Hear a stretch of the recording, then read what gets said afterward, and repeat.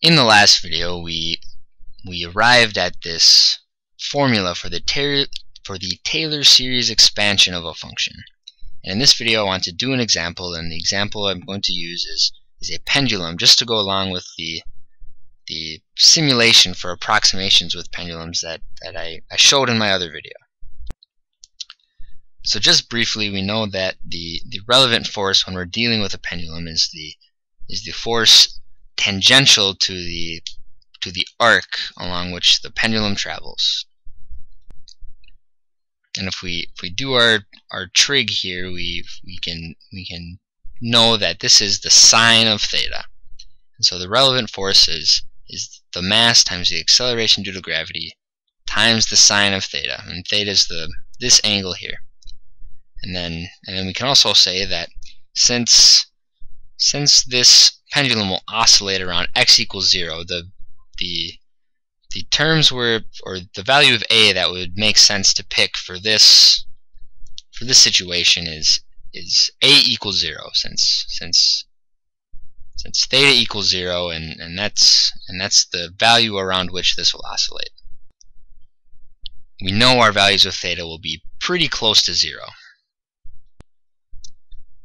So now let's use this Taylor expansion formula to look at how we can approximate sine theta. So we have sine theta, and I'm ignoring these constants out front since they'll just come to the outside. So I'll just approximate sine theta. So sine theta is approximately equal to the first term, the 0th derivative of sine theta is sine theta, and sine theta, if you evaluate it at a, which is 0 in this case, sine of 0 is 0. So there's our first term. Now our next term, where n equals 1, we'll take the first derivative, we'll get a cosine of 0, times x minus a to the n, and since a equals 0 and x equals 1, we just write x. So x to the first power, and then divided by n factorial. And since n is 1, this is just divided by 1. And then to save room, I won't write it. And since cosine of 0 is 1, we can just cross this out, and so far we just have 0 plus x. So let's evaluate our third term. Our third term here is the second derivative of sine, which is negative sine. And since the sine of 0 is still 0, this next term is 0. Minus 0, or just plus 0. And the next term is the third derivative of sine, which is negative cosine. So we'll have a minus sign here, cosine 0, times x cubed over 3 factorial, which is 6. And then there will be more terms. So here we have a series expansion for sine theta, and it's a polynomial, which makes it easier to work with than most other functions. So we can say that if theta is small enough, and I've written x here instead of theta, so I'll pause it and replace these with theta, since this might be a little confusing, since theta appears over here and x appears over here, but I'll fix that. So here we are with our thetas back in our equation, the way it should be. So by looking at this, we can see that if theta is small, theta will be small, but theta cubed is way smaller, and plus it's divided by this factorial term. So for small enough values of theta, we can just say, you know, it's not worth the effort, since this is such a small function, or such a small value. For most cases, we aren't concerned with it, and we just want to use this, which will get us most of the way to the answer and will be nice and easy.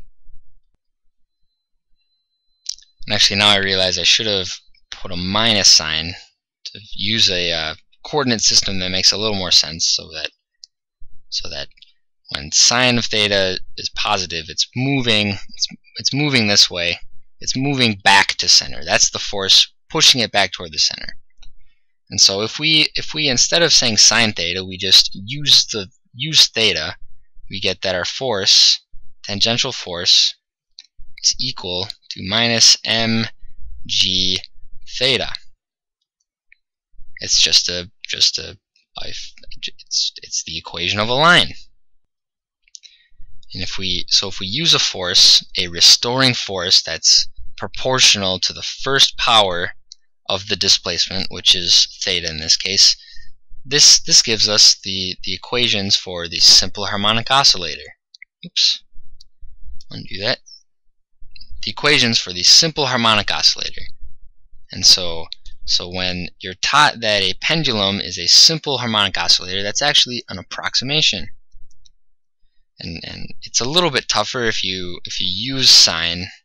You'll get slightly different equations of motion, but in most beginning physics classes, or probably every beginning physics class, you'll look at pendulums and you'll learn about harmonic oscillators, and you'll use this equation. And so this is pretty close, but not quite exact. And if you go to that interactive simulation, you'll see that when you take it to a bigger angle, this term starts to get significant, and then you end up with pretty different motions between the approximated pendulum and the real pendulum. So I'd encourage you to go play with that, or maybe find other functions you can approximate using this. So now we've seen where the Taylor series expansion comes from and how it can be useful.